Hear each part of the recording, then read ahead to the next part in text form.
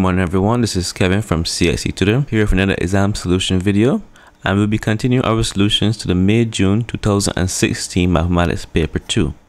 We're going to go through question 2A in this video. Let us begin.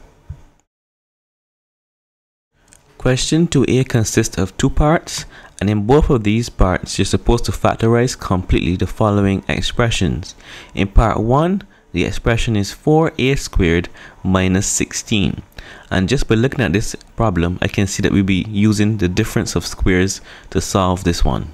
Now the first thing I'm going to do is factor out 4 from the expression.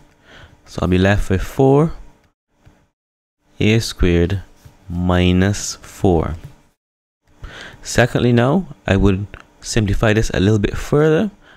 I'll have 4a squared minus 2 squared. Now a squared minus 2 squared is exactly what we consider to be a perfect square, and to solve this we would use the difference of squares method to simplify it.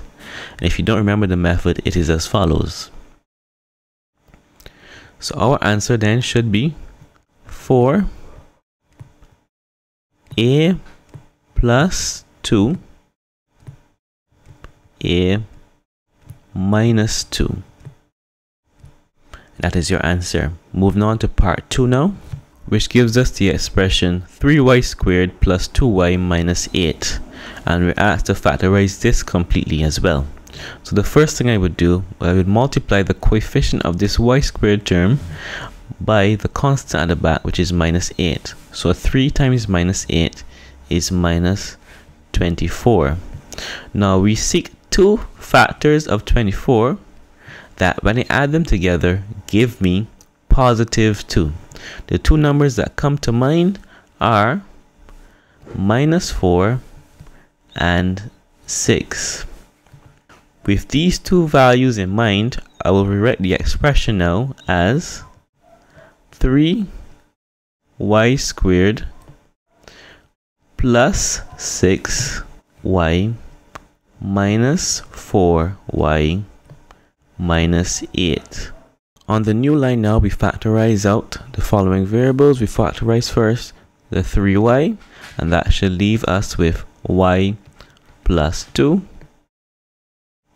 Secondly, we factor out now the minus 4, which will leave us now with y plus 2. So therefore our answer is y plus 2, that is one factor, and the second factor is 3y minus 4, and this is our answer. Now if you enjoyed the video, please feel free to like, share and comment. You can always visit us at cxctutor.com, and as always, thank you for watching.